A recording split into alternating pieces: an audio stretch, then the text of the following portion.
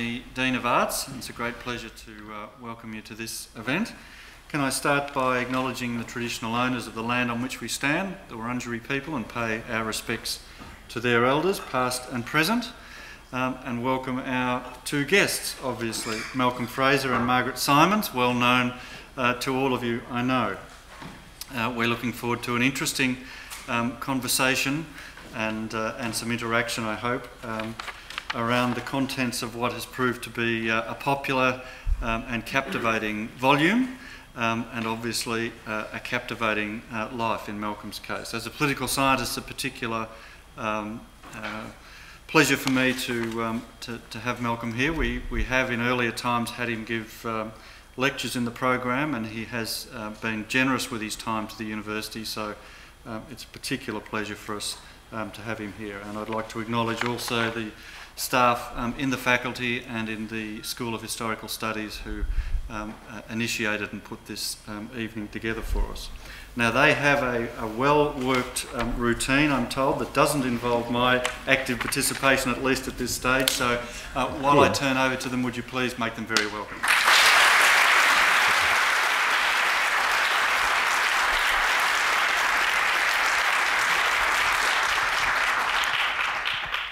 Well, Malcolm, one thing I think we've learnt by talking together is that people like to know how we wrote this book. And so I thought you could talk about that, and I'll correct you if you go wrong. Well, Melbourne University Press and some people have been wanting me to write a book for quite some time. I hadn't wanted to because I knew to do it properly would involve an enormous amount of work, and I wasn't prepared to do that. And secondly, I thought a lot of contemporary histories are out there to, for self-justification. I'm right and the other fellow was wrong. And I was totally uninterested in that sort of a book. Anyway, I said to Louise Adler at one point, well, if you can find somebody who'll do all the work and somebody who can write, then maybe I'll consider it. And Margaret appeared. She thought she was interviewing me to see whether she would or would not do the book. I thought I was interviewing her. I must say I was, after we both decided, all right, we'd give it a go, I was nervous for quite a while because words didn't appear on paper. And then a couple of draft chapters arrived, and I read them, and I thought, well, that seems readable, but I wasn't sure that I was any sort of a judge. I gave them to Tammy to look at, and I thought she'd read a page and a half and said, I'll go through the rest of that later when I've got more time. But she actually read through to the end and said, well, that's very readable. She was interested. So from that moment on, I began to relax.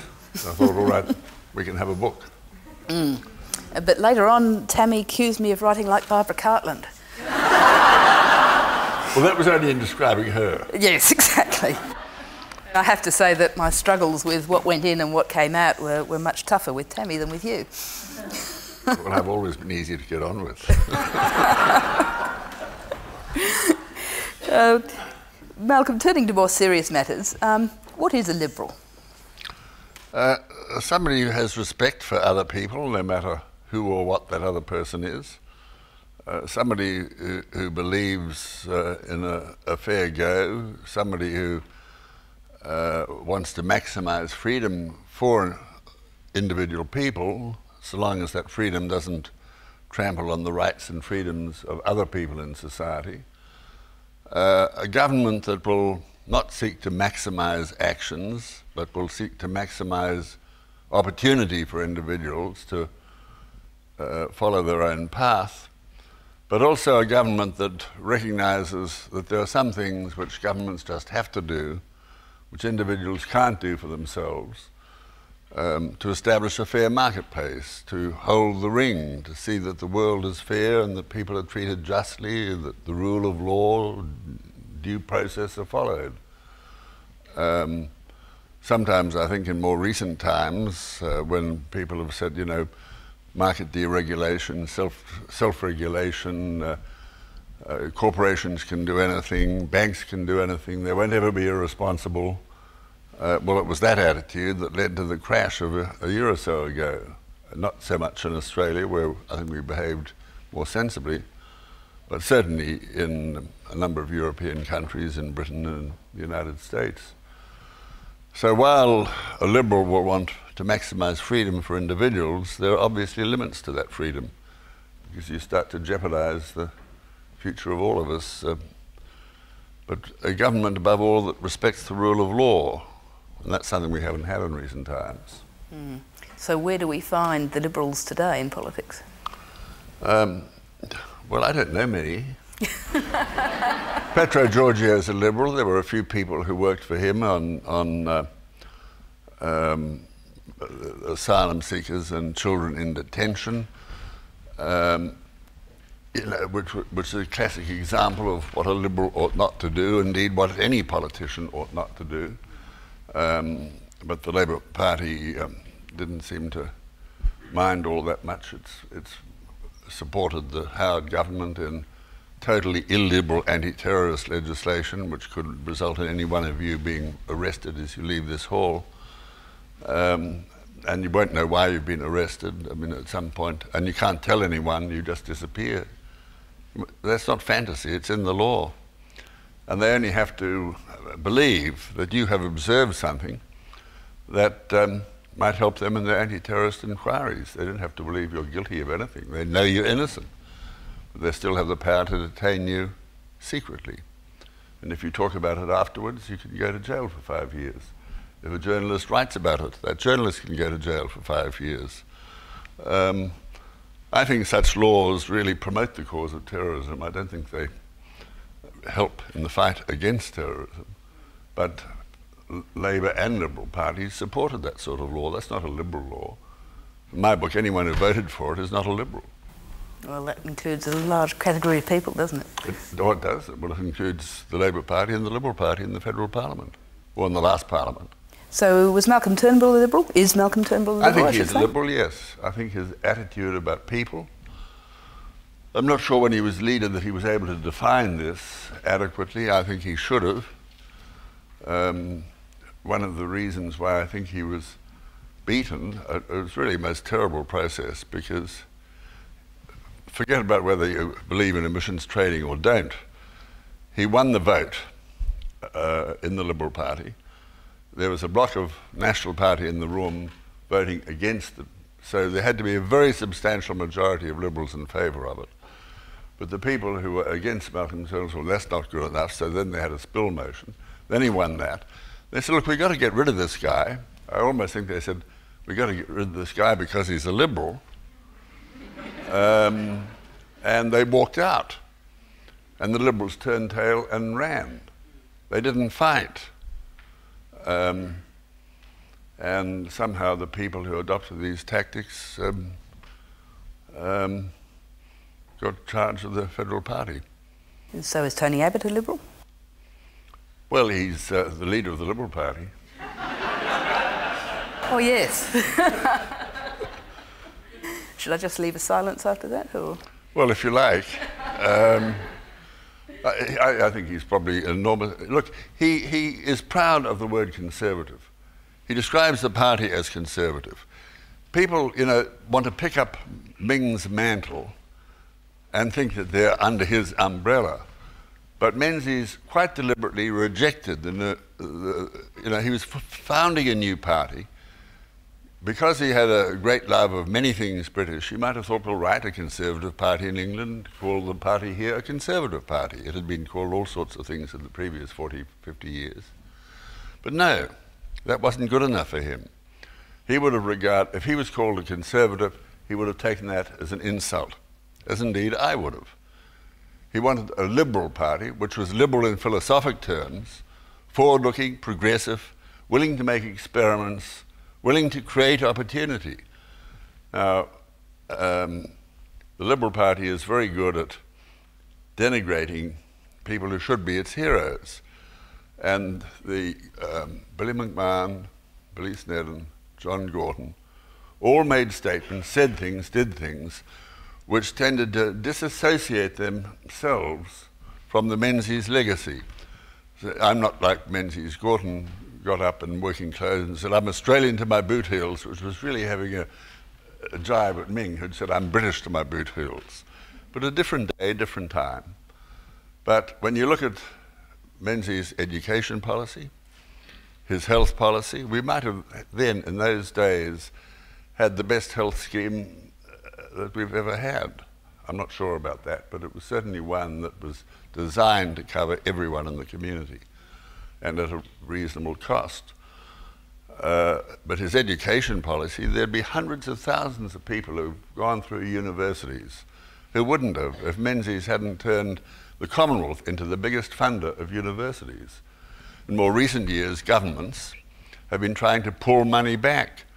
This university used to be, 70% funded by the Commonwealth? It's now, 23–4% funded by the Commonwealth? You know, a Liberal will want to invest in the future of the country, and the best investment is in the future of young Australians, because they're the people who will make this country in future years. And to compete, they need the best education available. Not the best education available in Australia, but an education that's as good as any available anywhere in the world. But governments provide less and less money.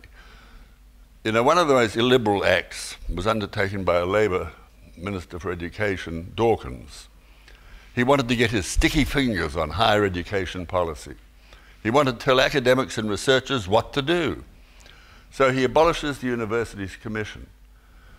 Now, the Liberal Party, very much regret it, supported his legislation because they also wanted to get their sticky fingers into higher education policy. I think any federal government's policy in relation to universities has been extraordinarily reactionary and conservative, and I think it is an enormous presumption for somebody who's a politician, who happens to become a minister, to think that they really know about higher education policy. It would be like making a corporal minister for the army and then giving that corporal total power to say what the army will do and what it won't do, and to determine training methods and techniques. Now that's obviously ludicrous, stupid. But anyway, that's where we've gone. Unfortunately, you know, to me Menzies was a real Liberal in so many elements of policy. So, you know, you've got to remember that you're going back 60 years, pretty much. Now, the first election that you contested for Wannon was the Petrov election, wasn't it? Mm. What do you remember? Well, perhaps you can take us back to those times, because certainly in your pre-selection speech and your speeches during the election, your radio addresses to the people of Wannon, you saw communism as the big threat, didn't you, to individual freedom, to liberal values? Yes, I did. And I think in those days it was. Again, it is, I think, extraordinarily difficult to take somebody who's not been part of that history and go back into an earlier time. Just to show my father was in the unhappy generation to be in France for 4.5 years in the First War and in uniform for 5 years in the Second. And the wars were 20 years apart. Now, the Second I knew about quite intimately because I was old enough to read papers, and I knew he was too old to go overseas, which he greatly annoyed him in the Second War, but he posted all around Australia and whatever. So you're aware of what's happening and the disruption to everyone's life and the dangers. But the First War was just history. Something happened out of your time. So you weren't so conscious of it. You weren't aware of the deprivations, the hardships, the tragedy, the slaughter. And so now when people are going back to the 50s, for most Australians, that's out of their personal memory span. And you know, so it's difficult, I think, to understand the circumstances. But the Soviet Union was regarded as an outward-looking, thrusting, aggressive force. Soviet leaders regularly made speeches saying they had to bury all democracies because their systems would only be secure when democracy was dead. And America was the biggest democracy, so America had to be destroyed. If America was going to be destroyed, obviously we would. That didn't stop the Americans, who knew they weren't going to be destroyed, sitting down and talking about how to make the world safer the next week with Russian leaders. which is a message for Bush and a few other people. But in 1948, Soviet tanks marched into Czechoslovakia. In 1956, into Hungary. In 1968, again into Czechoslovakia. You had the Iron Curtain across Europe. You had communist-tempted coups in places like Greece in the early 1960s, in Indonesia. The independence of Malaya was delayed 10 years while very large Malayan forces and police, supported by the British, Australian, New Zealanders, fought off a communist insurrection in Malaya. So it was all relatively close and very, very real. And I know there were people who thought that there would be an attempted communist coup in Australia itself. A lot of the union members used to have regular trips to Moscow. They were well fated there. Many of the unions were communist. Again, it will be outside most of your memories, but during the war, troops had to load ships for supplies to our troops in the Middle East because in the early part of the war, it was an imperial aggressive war and the communist-led waterfront in Sydney would not load the ships. So Chifley or Curtin, to their credit, put troops in to do that job. As soon as Russia was attacked by Germany, it became an honourable people's war, and of course the water. So that was just an example of the sort of problem that was extraordinarily real in those days. And there were a lot of people who felt that socialism is something where governments would own everything and people would own nothing. And that the only real difference between socialism and communism was that the socialists wanted to do it by democratic means, very devoutly, while communists were totally prepared to do it by the most violent means, but the end result was regarded as similar. And this was the frame through which you saw the Vietnam War, wasn't it? It was the frame through which I saw the Vietnam War. Now, from hindsight, and totally from hindsight, I believe that Vietnam was very much a part of a national movement fighting for independence, and probably more that than an expression of the expansion of Soviet communism. Although it's worth noting that most of the weapons to the Viet Cong came from Russia and not from China. At the time, earlier on, we thought it was mostly Chinese weapons, but that wasn't so, it was Russian. So your understanding of communism, I think it's fair to say, has changed over time? Well, what's communist? What socialist left? The socialist left believed in nationalisation, socialisation and all that. They did not believe in privatisation, they did not believe in capitalism. Well, now the socialist left support all of those things. So they've changed very considerably. China is still called communist and in deprecating terms by a lot of the media.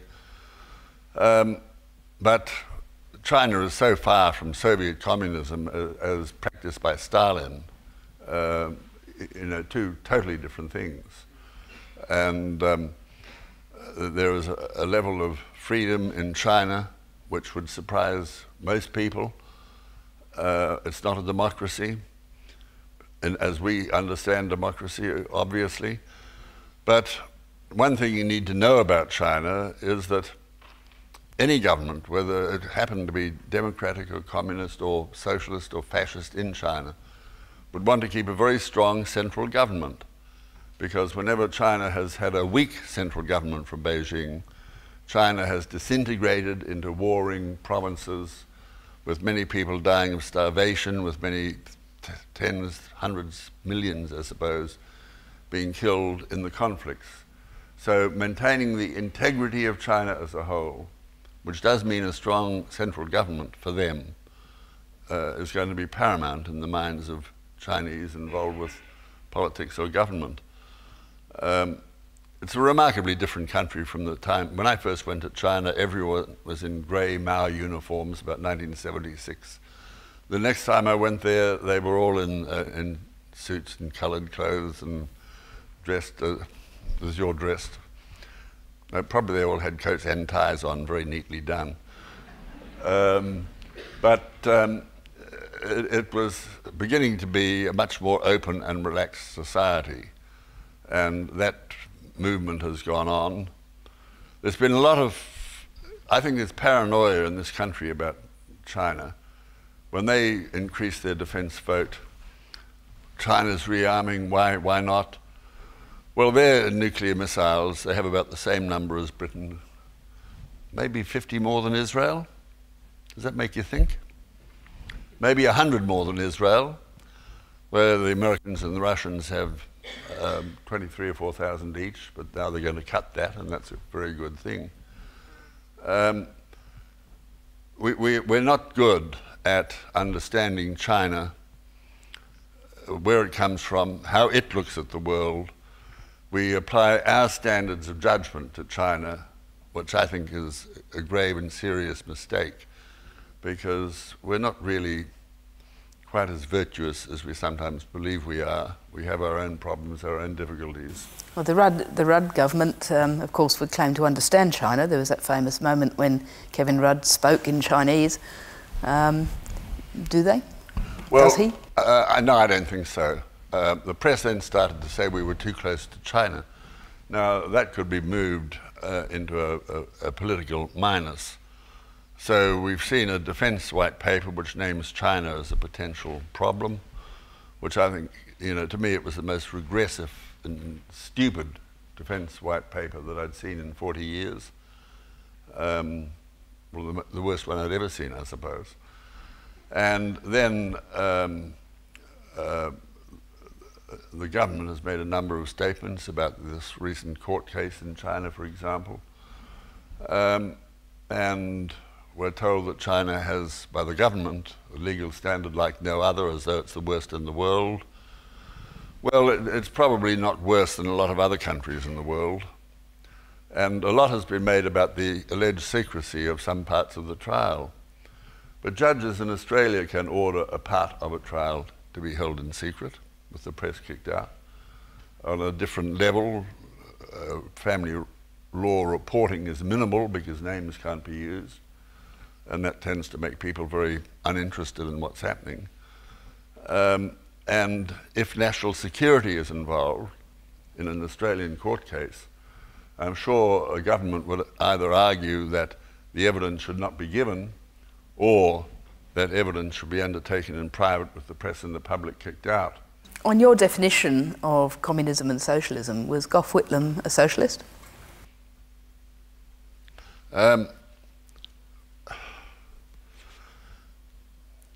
I think they're the wrong words. I'm afraid, I think he had aspirations for Australia. He had a sense of Australian identity. He had a sense of Australian independence. He would certainly not have just willingly wanted to go along with America, but he would have recognised the importance of the American alliance. I don't want to say it in an unkindly way, but in some respects, especially in economic matters, he was disorganised. That's a very kindly way, surely. I mean, we're talking about the loans affair, aren't we? Well, the loans affair, but the budgets too. I mean, 1 year, the budget, federal budget, increased by over 40% 1 year to the next. The next year it increased by about 22% 1 year to the next, real terms. And that year the economic writers said, oh, this is a responsible budget. Well, where the economic writers gone, they would all probably have torn up the reports they wrote in those days, because nobody would regard a 22% increase, except in time of war or total national emergency or something, as in any way responsible. So where this fits in terms of the political lexicon, I'm not sure. Did John Kerr do the right thing, and did he do it in the right way? Oh, he did the right thing. He was in the very unfortunate position of being condemned, or going to be condemned, for doing the right thing, which I think he was, or being condemned for not doing the right thing, which he would have been if there had not been an election. I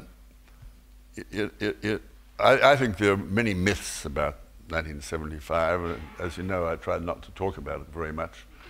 because the 5th anniversary, the 10th anniversary, the 15th, 20th, 30th, every anniversary. And if people can develop half-year anniversaries, they'll do it again.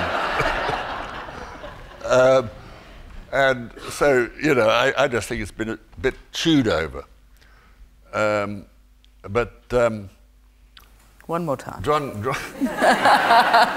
John Kerr, I know, didn't have fully open and frank discussions with Gough Whitlam because he felt he'd be sacked and a puppet would be put in his place and that Australia would be very much at risk.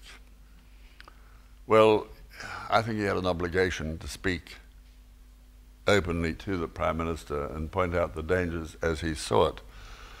Now, if John Kerr in his fear was right and he was sacked, that would have immediately brought Her Majesty into the brawl, because the monarchists, who are certainly the more fundamental monarchists, and monarchists can be fundamentalists, as a lot of other people can too, they would have said the Queen should be a backstop and therefore not accept and not remove John Kerr from the office.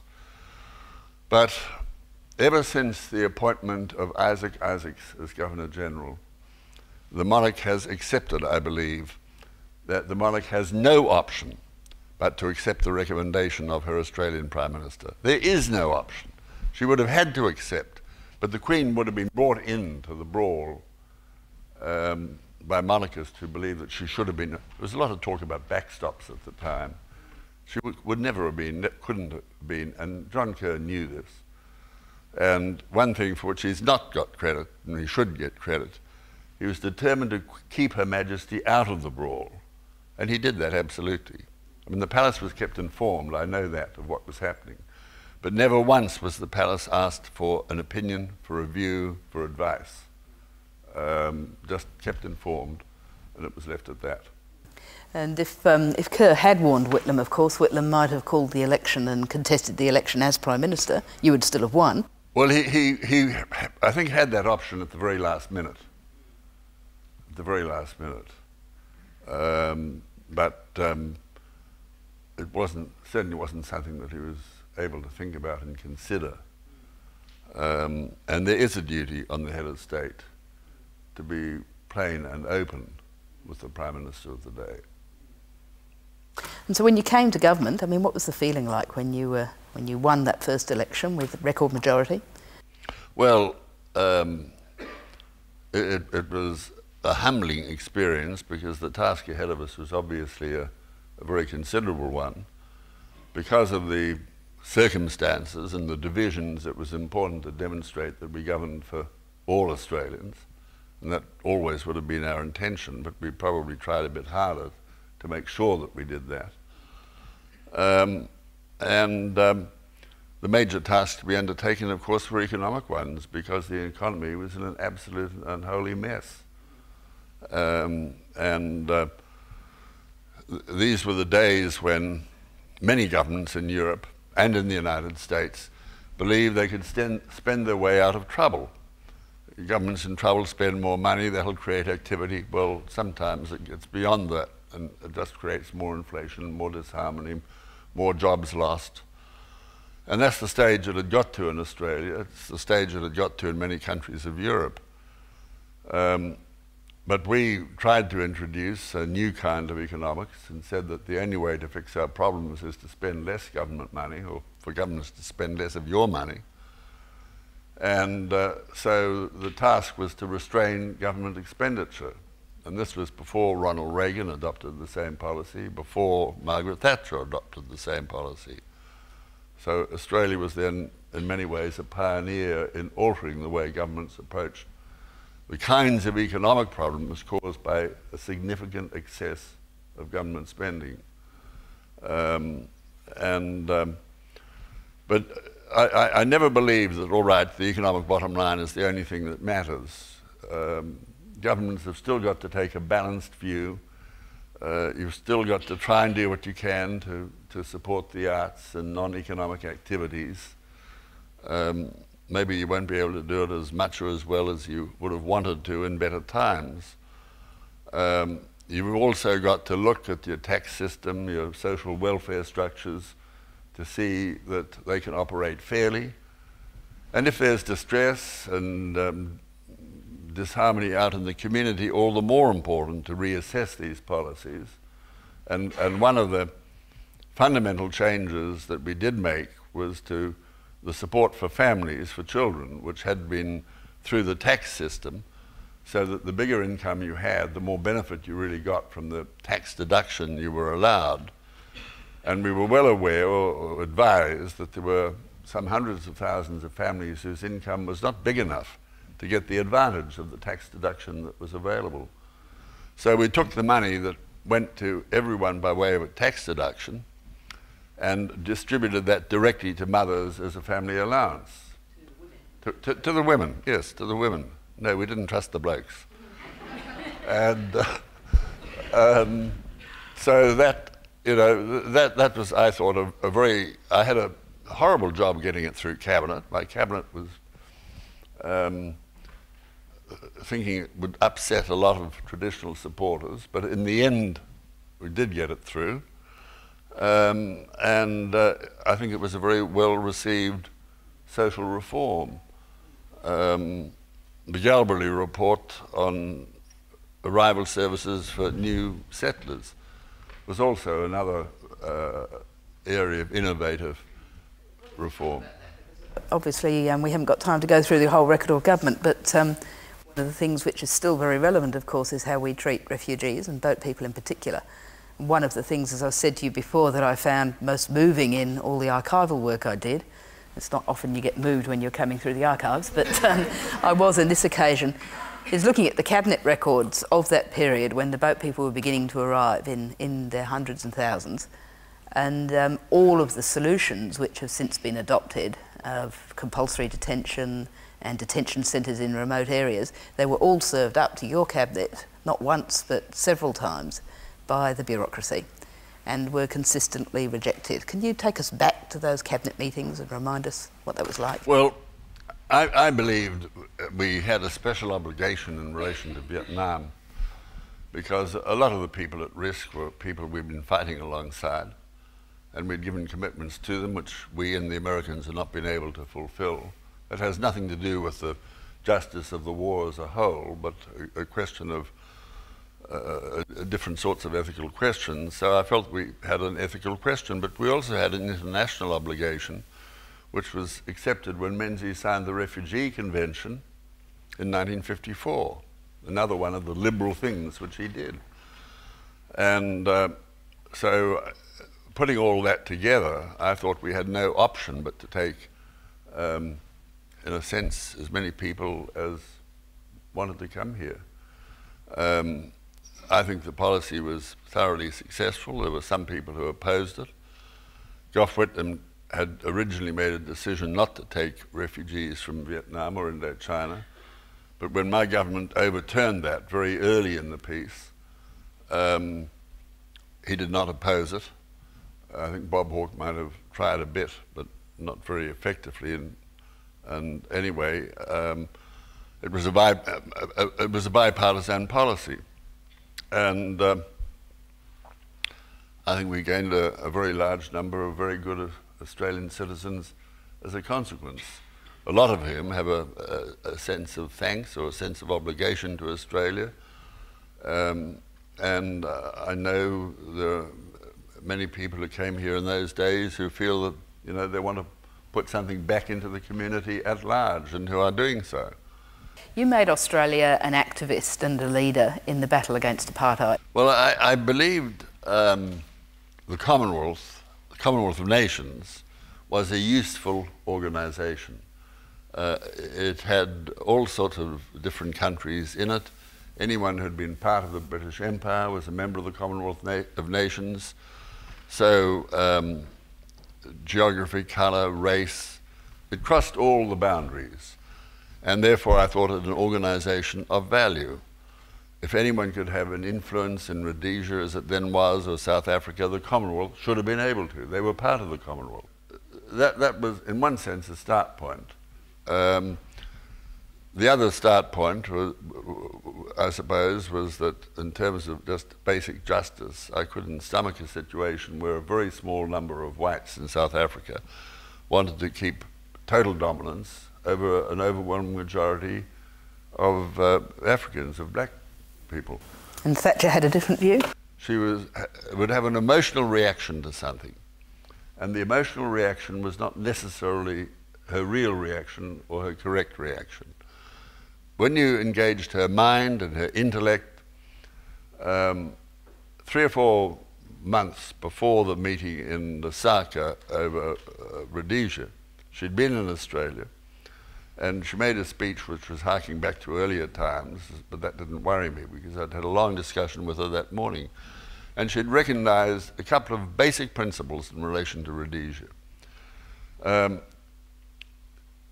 She might have been able to impose a settlement for a while in Rhodesia if she'd shifted her army out of Northern Ireland and put it into Rhodesia, but she didn't want to do that, and she couldn't have done it anyway.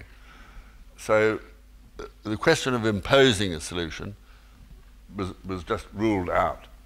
If you weren't going to try and impose a solution, you had to have a solution that the differing parties were at least prepared to accept.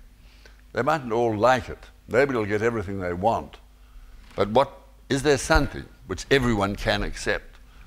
And she recognised that as a principle that would have to be followed if the fighting, if the warring, if the killing was to stop. And I believe from that moment she really set about trying to, in her mind, you know, well, how can we stop the killing? How can we get a settlement? How can we achieve a result that the different parties will accept? And that's, in the end, what happened. But that was her intellect engaging the question, not the bullets and ballot boxes and rhetorical speeches. Well, of course, the result of Lusaka and events following that was Robert Mugabe coming to power. And I imagine that's something about which you have very strong mixed feelings. Could you tell us about that? You know, we forget that for 10 years, Zimbabwe did pretty well. He never really took the economic decisions that would have attracted enough investment to enable unemployment to be reduced significantly. Then his wife, who was a Ghanaian, Sally Mugabe, died, and from that point, policies seemed to change dramatically. In the last 10, 20 years have been a disaster, not just for Zimbabwe, but for Southern Africa, for South Africa, 3 million refugees. The examples of land policies which are extraordinarily bad, divisive, destructive, which makes it harder for South Africa to conduct sensible land policies and land reform.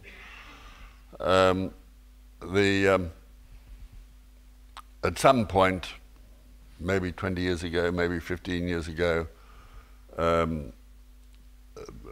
Mugabe certainly would have become beyond redemption so far as argument with white faces was concerned. Even yours? Oh, certainly. But he might have... I know my friend Obasanjo, who started off as a general in charge of a coup in Nigeria, but he twice established a democracy in his own country. His second democracy still survives, not brilliantly, but it survives, and he ended up being a civilian president in that same democracy and then retired. He once or twice tried to persuade Mugabe to change his ways, and I know he had meetings in Harare and got Mbeki to join him. But every time there was a point of difference, Mbeki sided with Mugabe and not with Obasanjo. And the fact that African states themselves were the only ones that Mugabe might really have listened to, were not able to exercise an effective influence over Mugabe, is entirely and absolutely the responsible for Thabo Mbeki. Now, there are a lot of theories as to why Mbeki always took that view. He just had an odd view of certain subjects. I don't accept the fact that he just supported Mugabe because Mugabe was a freedom fighter. Mbeki had been the bag carrier for the ANC, not getting his hands dirty, living in London, Lagos, Lusaka, in the difficult apartheid years. But maybe picking Mbeki over Ramaphosa was a mistake. Ramaphosa had been the head of the union leader, fighting apartheid from the inside. He was the internal, running great risks personally and also for the union movement from time to time, but doing it with a sense of balance. He's still a very respected figure in South Africa. But why Mbeki chose to support the madness of Mugabe, I don't know. Coming back to home and to the present day, what do you hope for Australia, and what do you fear? Oh, I hope that we will play a role in making sure. I was at a lecture last night about the cosmos, which I know absolutely nothing about, but I'd had an earlier discussion with Lloyd Rees, you know, for the first time, the human race in two different areas has the capacity to destroy not only the human race, but the planet. In all of the history of people on this planet, humanity has not had that power before. Today we have it. Wrong decisions on climate change, and we can do it. Wrong decisions in relation to nuclear weapons, and we can do it through a nuclear contest. You know, other civilizations have either been destroyed or destroyed themselves from internal decay. I hope Australia is going to play a constructive role in making sure that today's people in the world make the right decisions, especially about nuclear weapons, because I think that danger is probably more urgent than the other. So many people today have the knowledge how to make nuclear weapons, the information and how you do it is quite widely known. The capacity to do it is widely known. If a poor nation like North Korea can develop nuclear weapons and missiles, pretty well any nation in the world can. And that ought to be a sobering thought. So these are real and present dangers. And I'd like to think that Australia could play a really constructive role in trying to help guide the world into saner paths. The only way to do it on this subject is to ban the bomb, ban all bombs, and aim for zero nuclear weapons. Get everyone. Now, Obama has said he supports that. Medvedev in Russia has said he supports that. Those two countries have acted. They've made decisions to reduce nuclear weapons by 30%. But that still leaves them both enough to destroy the universe probably 50 times over, which is a slightly sobering thought. We have a defense policy that still rests on the benefits of the American nuclear deterrent, which I think is ludicrous when the Prime Minister has said he also wants to see the abolition of nuclear weapons. The defense policy needs to be brought into line. So this is just one of the areas where Australia's policy today is remarkably deficient. I would like to see on quite different levels playing politics with border protection, as the opposition does. The government's got a two-headed policy. You know, we're more compassionate than Howard was, and to an extent they are. But on the other head of their policy, they say, we're just as tough as Howard was. They can't have it both ways.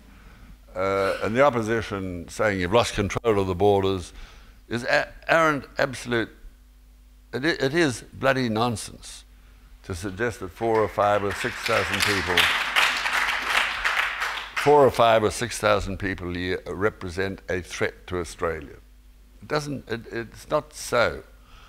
So what we desperately need in this area is a government and an opposition that will develop a unified, sensible, compassionate, firm, if you like, policy, but one which then take outside the realm of politics, which both parties support. Because playing politics with this issue is playing politics with people's lives, playing politics with people very often fleeing the most terrible tyranny or distress. And that's about the most unseemly thing that we could do. And it's something which is noticed right around the world and which just makes people wonder, well, you know, have we really put Tampa behind us? More extreme people might say, have we really put the White Australia policy behind us? I almost feel like going to South Africa or Zimbabwe, organise a boatload of white farmers. I'd sail them into Perth, Fremantle Harbour. The government's not going to trip them back. And that would expose the policy for what it is in one blow. Well, if you do that, Malcolm, it'll have to go into the second edition of the book. But as it is, I think we're out of time. So thanks very much for working with me and for talking tonight. Well,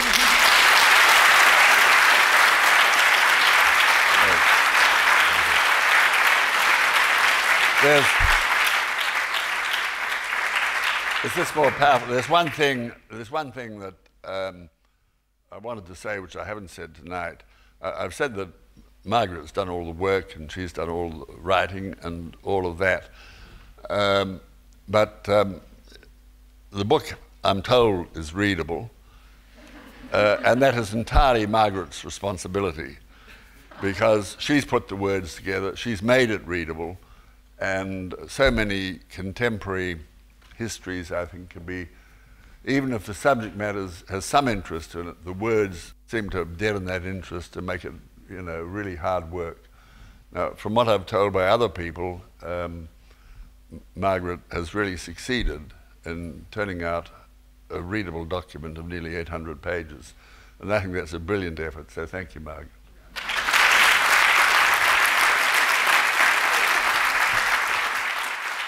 Ladies and gentlemen, Warren Bebbington's my name. I'm Deputy Vice-Chancellor of the University.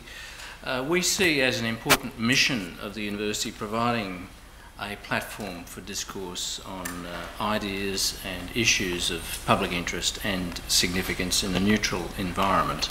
We do quite a bit of this, and in terms of our political leaders of many different stamps. We had the Prime Minister on this platform just 2 days ago. And I think anyone who attends these functions knows that that collection of sound bites from the media through which we are required to get to know our political leaders is totally inadequate, and that this forum is, this kind of forum is absolutely fabulous as an alternative, and I do hope you will continue coming to these presentations. Malcolm Fraser is a man who, since leaving his Prime Ministership, has continued to surprise, and I think tonight you've had a very good sample of his incredible knowledge and of history, of international politics, of political ideology, of current affairs.